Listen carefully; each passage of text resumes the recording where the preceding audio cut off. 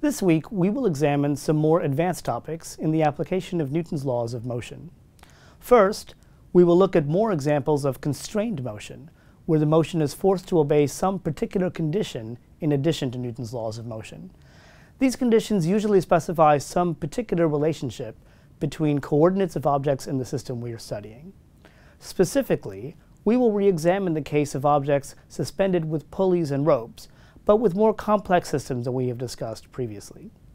The fact that the ropes have fixed length will provide a constraint condition relating the coordinates of our various masses.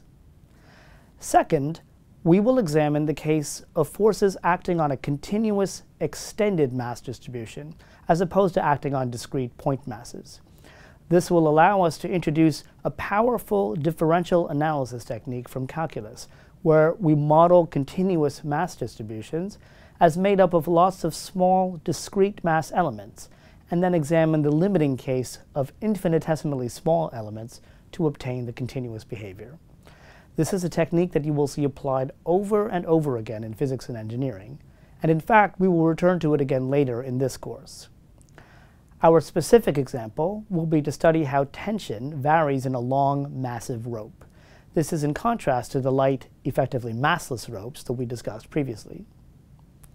Finally, we will discuss velocity-dependent forces, that is, forces whose strength depends on the velocity, or some function of the velocity, of the mass being acted on. The most common example of this is resistive forces, or drag forces, which are caused by motion of a solid object through a fluid like air or water.